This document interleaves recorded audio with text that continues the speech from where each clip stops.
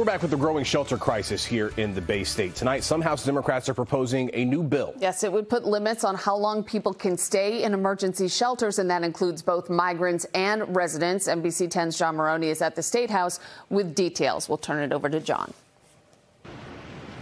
JC, the state's emergency shelter system is getting overloaded, as you know. So some lawmakers are now thinking about limiting the time a person can stay in a shelter to 9 months.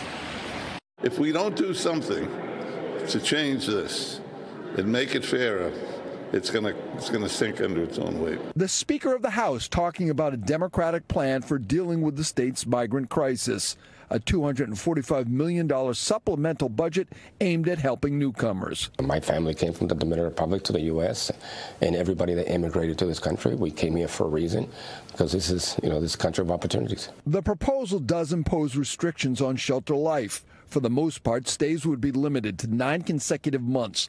That could be extended 90 days if someone is employed or in a job training program.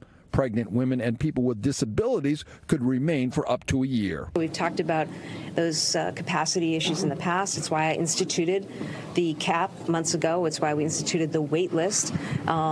So I look forward to reviewing what came out of the House. Under the bill, the governor would be asked to seek federal waivers authorizing work for people living in shelters, and tax credits totaling $10 million would be available for companies willing to train them. How do we manage the long-term cost of this program that has gone from a $300 million a year program to a $900 million a year program? Doug Howgate of the Massachusetts Taxpayers Foundation says the state needs to look at ways to control its own costs. We certainly can't rely on federal action anytime soon on either a policy or a financial footing. And so how do we manage through this problem?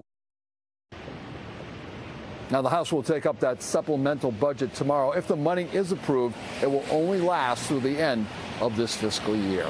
Well, live in Boston outside the State House, John Maroney, NBC 10 Boston.